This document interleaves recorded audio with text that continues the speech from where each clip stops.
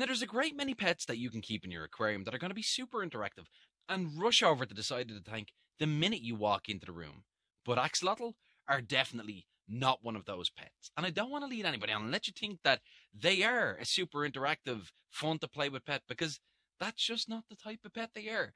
They're definitely more of a visual pet, something that you're going to keep to just look at and enjoy. And they are super cute, so they're awesome to look at. But beyond that, they have a pretty incredible backstory, which is unfortunately also super tragic. They're a recent addition to this world. Axolotl evolved only about 10,000 years ago, and we've already pretty much made them extinct in the wild. But at the same time, you can still get them for aquarium, which is kind of crazy. But given that we can get them, should we get them? I have them. I've got loads. I bred them. I've had them in aquariums, and now I've got them in ponds, and I learned a lot about them along the way. So I think we should take a look at where they came from, a bit about their history, and then maybe talk about their care requirements, because where they came from really dictates how we keep them. They've got some specific care requirements. They're not necessarily the easiest thing to get set up, but once you get it set up, they're quite easy to keep. So it's just up to you then whether or not you want to. So let's talk a little bit about axolotl. My name's Greg, and you're very welcome to the Joy of Aquascaping, where we look at all things fish related. I've worked with fish for over 20 years now, both as a hobbyist and as a professional, and I want to share all of the things that I've learned with you to help make your fish keeping experience even better. Stay tuned for tank builds, species specific information, and all things fish keeping related. Thanks for watching the Joy of Aquascaping. Don't forget to hit that subscribe button. Axolotl are a type of salamander, closely related to the tiger salamander and a number of other salamanders around the area that they come from. But axolotl, unlike the rest of their cousins, don't metamorphosize into that last stage of being a terrestrial amphibian. They never lose their gills, and they stay in their juvenile form. But unlike the rest of them, they can still breed in that juvenile form. Basically, they stay tadpoles for life. That's called neoteny. That's where they retain their juvenile form but reach sexual maturity. So they will start releasing eggs and still looking pretty much the same way they did when they were only a baby tadpole. Tadpoles for life. And that's partly why they're super cute. Those big fluffy gills that they've got, they do look very cute indeed. The reason they never evolved into the next stage is because they didn't have to. There were no predators in the lakes that they evolved in, and outside of the lakes was a pretty hostile environment. They were surrounded by desert. There just wasn't anything out there for them. So they stayed in the lakes, they figured out a way, and they developed into the axolotl that we know today, like I said, about 10,000 years ago. Now, unfortunately for the axolotl, humans arrived a couple of hundred years ago in the area. They started building cities on the lake that axolotl evolved in. Now, that was fine for the axolotl because they were revered as gods until the Spanish arrived, and during their conquests, they just wiped out the axolotl's habitat by draining massive amounts of the land in order to get land fit for humans that they could use for habitation, farming, etc. So the axolotl's habitat came under massive threat. Now, even still, with that threat and that habitat reduction, they were still found in numbers up to about 6,000 per square kilometre up until the late 90s. But unfortunately for the axolotl, by the time we got to 2020, studies were finding them at 0 per square kilometre, which made it look like they were potentially extinct in the wild. Now, thankfully, there have been some small numbers spotted in some of the canals around the area, but their future is still very much under threat because not only have we taken most of the area that they lived in and filled it with pollution, we've also, unfortunately, introduced fish, which not only predate on the axolotl and their young, but also on the food that the axolotl would eat. So efforts to get them re-established in the wild are currently being met with some, well, tricky hurdles that we're going to have to overcome if we're ever going to get the axolotl properly reintroduced into the area from which they evolved. I think we should take a quick step back in time and look at those lakes before they were drained, because they had some pretty unique features which have led to the axolotl having some very specific care requirements if we want to keep them in an aquarium today. Now, the first particular requirement, and the main one for most people, this is the one that catches most people off guard, is that axolotl don't do warm water. These guys like cooler temperatures that can actually be difficult to achieve depending on where you live in a home aquarium. The lakes that they evolved in are just not warm. They're spring-fed lakes. The water comes out of the mountain. They're pretty consistently cool temperature of 16 to 18 degrees. And that's the temperature that your axolotl like. It doesn't even matter that the temperature outside in the area that they come from ranges between 19 and 37 degrees. Your axolotl probably won't like the temperature of the room in your house, even here in Ireland, where temperatures never get too warm, ever, it still gets too warm to keep an axolotl aquarium in just the coolest room in my house. Because if the temperatures get to 22 to 24 degrees for any extended period of time, your axolotl get super uncomfortable and they may die. And it's a tricky one to do. It's very difficult to keep an aquarium all year round at only 16 to 18 degrees. So for an awful lot of people, that immediately renders them an unsuitable pet. If you live somewhere where it gets very warm, you're just not going to be able to keep these guys. And that's it, because they won't survive. But there are some tricks that we can use to actually get the aquarium temperatures down. Places like Ireland, where, like I said, it does get too warm for them in aquariums. I can use a simple cheap hack that works super effectively and gets the temperature of the aquarium down by a couple of degrees. That's just by putting a fan blowing air across the top of the aquarium. Now, there are a couple of aquarium-specific ones that are designed to be put onto the side of the tank and blow air across the surface, and that just increases evaporation, which results in a temperature drop of up to a couple of degrees. And for me, that's always been absolutely enough, because like I said, Ireland doesn't get too warm. But if you live somewhere that the weather is just better, that might not be enough. Now, if you get freak heat waves, what a lot of people do is they'll put bottles of water into the freezer and they'll let them freeze, and then you can just take them and put them into the aquarium, and as they melt and that they heat up, well, they're going to draw some of the heat out of the water in the aquarium and cool the overall temperature down pretty gradually. And you can just keep on getting those bottles, putting them back into the freezer, switching them around. But it's a super manual process and just not something that's sustainable in the long run for most people. You're just not going to manage that. The next option that you have, and it's just really kind of the only one you've got if you live somewhere where it gets really warm, is to go for a chiller unit. And chiller units are already a pre-existing solution in the hobby. They're basically like a refrigerator that you pump the water from your aquarium through, and when it comes back out the far side, it's nice and cool going back into the aquarium. They've been around for a long time because people who keep reefs quite often need to keep their corals at like super specific temperatures, and they work super effectively. You can turn it on at a particular temperature and have it set up so that it'll go off once it reaches the right temperature. But they can be tricky to use with axolotl because quite often they don't go as low as you need them to. That 16 to 18 degrees just isn't the range of them all. So keeping axolotl is going to be tricky. And then even if you are using fans and you're using chillers and you're maintaining all that, you've got to be sure that your power grid is super stable. Because if it's not, and that electricity goes, there goes your cooling facilities. And unfortunately, your axolotl probably won't last very long if the temperatures start creeping right up there. So that can render them just absolutely not a suitable pet for a lot of people straight out the gate. Now, another limiting factor for people can just be how big axolotl get, because you might get it as a tiny baby. It's going to be super cute. It's going to be about that size. Very quickly, though, those guys get big. I mean, they can get up to 18 inches. That's kind of in the wild, and you're never going to see one in the wild, so you're never probably going to see one 18 inches. But my guys are at 9 to 12 inches. They get a foot long, and you probably won't see that too much in aquariums. You usually probably see them 8, 9 inches, and I personally have never seen one bigger than 7 or 8 inches in a pet store. And at that size, wow, these guys get expensive. But they do a lot of walking around, and they don't swim up and down as much. So you're going to need a big aquarium with a large footprint. And I mean, a 40-gallon aquarium is suitable for these guys. If you're going to keep one or maybe two, 40 gallons is going to get you there if you have plenty of hides in them and lots of plants to break up line of sight. But it's going to need to be wider and longer than it is deeper. So it's going to take up a lot of space. And you can do a lot with a 40-gallon with a big wide basin. You can do tons with a 40-gallon and have a super interactive tank with a crazy aquascape. And all of a sudden, you got to ask yourself again, by the time I've set up an expensive chiller unit, perhaps, and I'm cooling this thing down, and it's a massive aquarium, is axolotl for me? I don't know. Is it for you? It's definitely for me still. I am still all over axolotl at this stage. But for an awful lot of people, they're out the door now at this point. They're not interested in the axolotl anymore. And I understand. I get that. But if you're still here, you're probably still thinking about the axolotl like me. So let's keep going and talk about a couple more care requirements, because if you're going to set up an axolotl aquarium, it's not only going to be big, there's a couple of other things that you're going to have to do besides making it cold if you want to keep these guys and keep them healthy and happy, because, yeah, they're tricky sometimes. And that's mainly because of the way that they hunt and eat. They are carnivores, and they'd go around and they'd be sucking up any worms or insects or crustaceans or even tiny fish that were in the lakes that they evolved in, and they had no predators, and they just wander around, sucking in anything that went past and consuming it. And that's how axolotl eat in the wild. And in the aquarium, we're going to feed them things like worms. Earthworms are a fantastic way to feed them because you can gut load them with lots of good nutrients.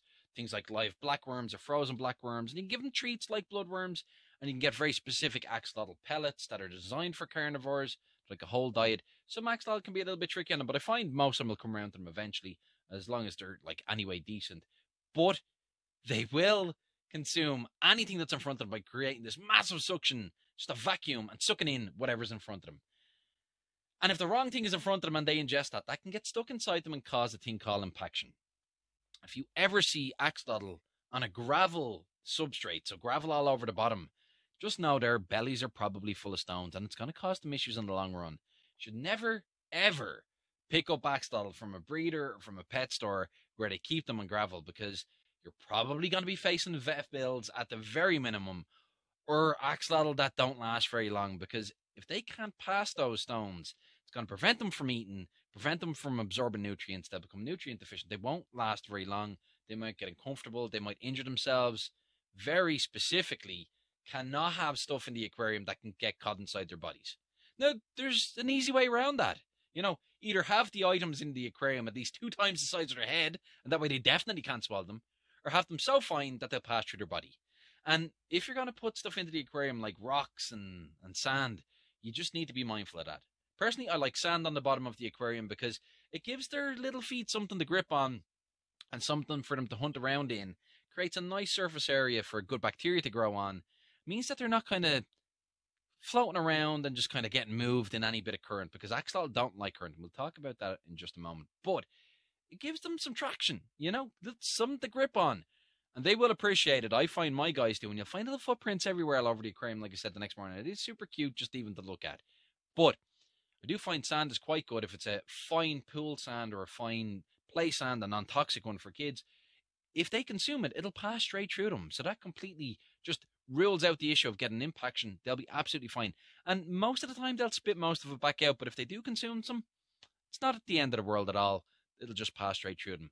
And if you're going to put rocks and stones and pebbles in, just make sure that they're soft, they've got rounded edges, no sharp edges. You'll damage those gills, and their body is a very thin membrane. You need to look after them and not have sharp things in. Just don't put anything sharp in the aquarium at all. They will injure themselves. Just make sure they're at least twice the size of their head, and they definitely won't be able to ingest it. So you're going to avoid the risk of impaction completely if you do that. So that's just an easy way of getting around all those nightmare issues. Wait, there's more. Unfortunately, because axolotl stopped at a stage of evolution where they haven't yet developed like working functional eyelids, they don't have any way of getting away from the light. If you stick a bright light in their eyes, they will find it awfully uncomfortable. The area that they evolved in, it's cloudy from early June to late October. Very, very much. So that's cloudy season. And the rest of the year, it's kind of cloudy quite a bit as well. So that's something that they're fine with. But they're kind of swampy areas, so there was lots of vegetation. They have plenty of places to hide out of the light, so you're going to need to give them a bunch of hides. And I find quite often long plants are a great way of just making sure that they've got the cover they need.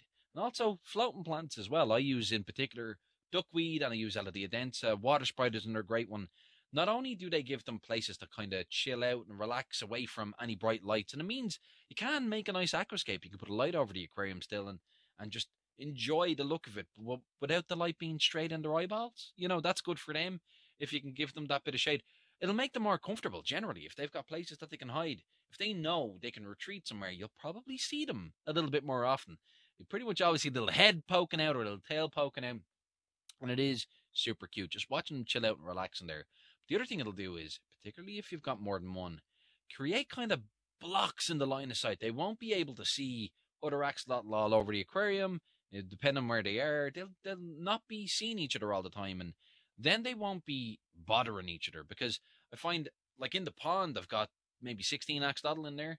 They're fine. They never interfere with each other. They might actually pile on top of each other and chill out, and then sometimes they want to be by themselves, but they've got enough space to be able to just go away from each other and not be bothered by each other. But in an aquarium, if they're just forced like right beside each other all the time, they can start competing for resources and stuff like that. So you do need to be mindful of that. That's important. Give them places that they can hide, places they can chill out.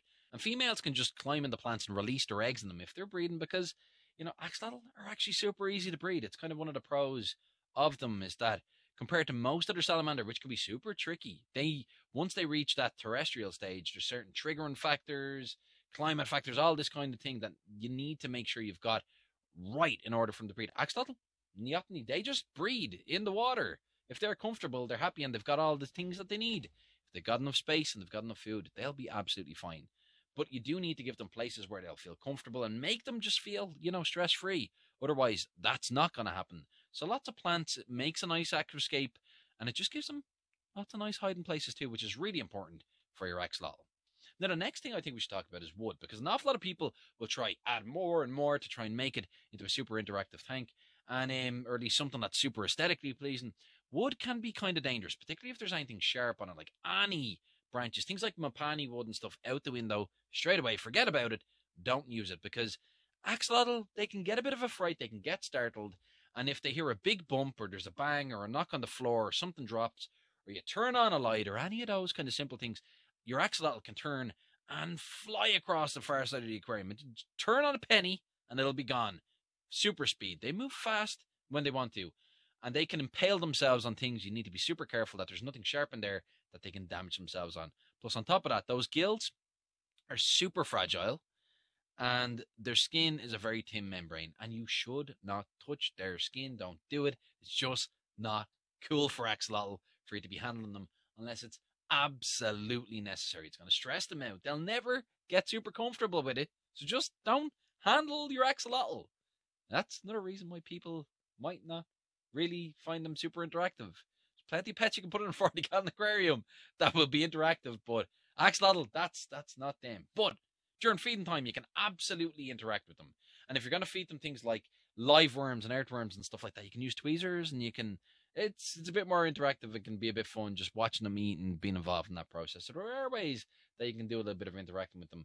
But definitely, when you're setting up the aquarium, you're going to want to make sure you've got it cool, you've got it big enough, you have the right substrate. There's nothing in there that they can get impaction with, so nothing that's going to fit in their mouth but not pass through them. There's nothing sharp. And then on top of that, their filtration system is going to have to be kind of a particular setup, because that lake that they come from, or the two lakes that they came from, almost no flow in it. So that means your standard filtration system kind of just doesn't really work for these guys.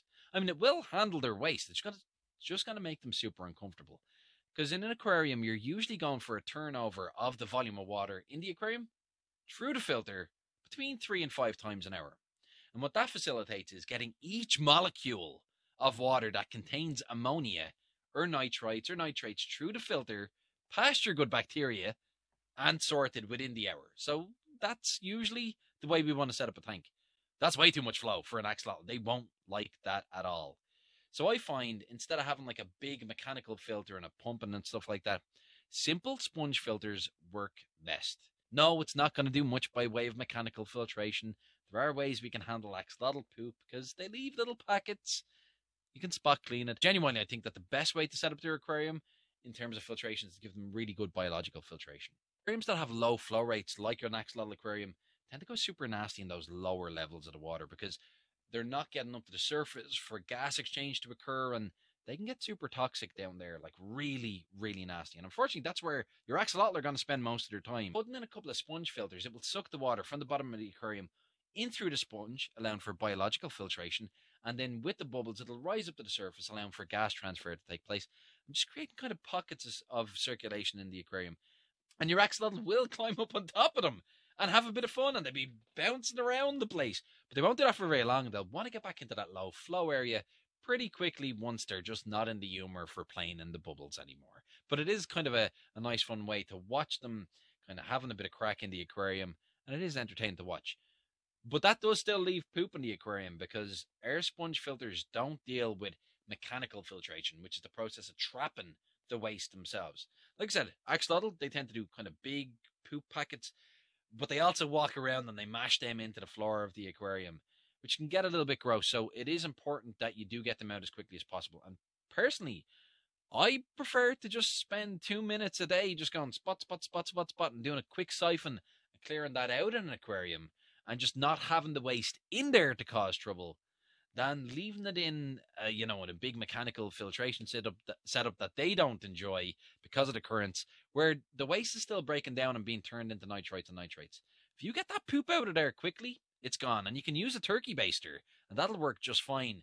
And that means that you can leave your water changes to once a week and do a smaller volume, and you can get your maintenance down to about a half an hour a week.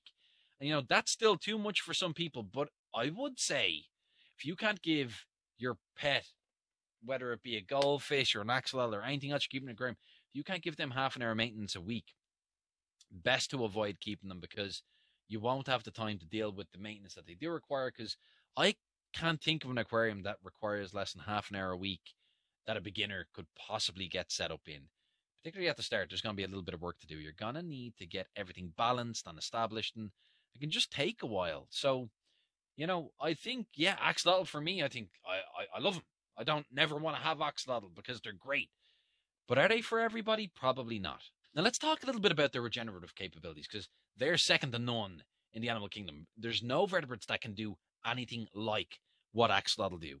We talked a little bit about them being in neoteny, where they're staying in that kind of larval stage and not fully metamorphosizing into their adult amphibious form. But that actually has just some super benefits for them, because in that stage, if they get a wound, that will be covered in cells that can be reprogrammed by the axolotl's DNA to turn into whatever was there in the first place. So they'll regrow their gills, limbs, their eyes, brain, heart. They can regrow all sorts of body parts that are just... if we had an injury like what axolotl can have, it would be completely catastrophic. We would not survive. But axolotl, they can shrug it off over the course of a couple of weeks or months. So scientists are super interested in their regenerative capabilities. We shouldn't be putting that to the test in home aquariums, though. And that's why you're going to want to give them the right setup and not keep them with fish, not get them too warm, not put sharp things in there. Give them, stuff in there that they can't swallow and consume and get stuck in their body. So, yeah, they have some very specific care requirements, but they're a super interesting pet. We have almost made them extinct in the wild, and their future is uncertain. They have started re-establishing them in a quarry that's been rejuvenated, and it's been turned into a habitat not too far from the original site where axolotl did evolve.